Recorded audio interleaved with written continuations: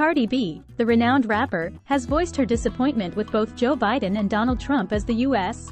gears up for a potential rematch in the presidential elections. In an interview with Rolling Stone, she expressed her disillusionment with certain Democrats she previously supported, highlighting issues such as the cost of living, low wages, and various domestic and foreign concerns, including ongoing conflicts in Gaza and Ukraine. Despite her past political activism and endorsement of President Biden in 2020, Cardi declared that she wouldn't be participating in the upcoming election, feeling betrayed by the lack of tangible solutions to these pressing issues. She also hinted at concerns about censorship and backlash, fearing repercussions for speaking out on political matters, a sentiment that has intensified in recent times.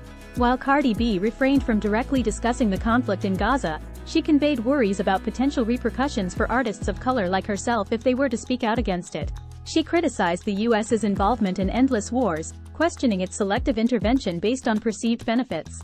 Despite her past efforts to use her platform for political discourse, Cardi expressed apprehension about continuing to do so due to the backlash she faces online, a sentiment that has affected her music output and public appearances. Despite her previous assertion of using her platform for political issues, recent experiences have led her to reconsider the extent of her involvement, highlighting the challenges faced by celebrities navigating political discourse in the digital age.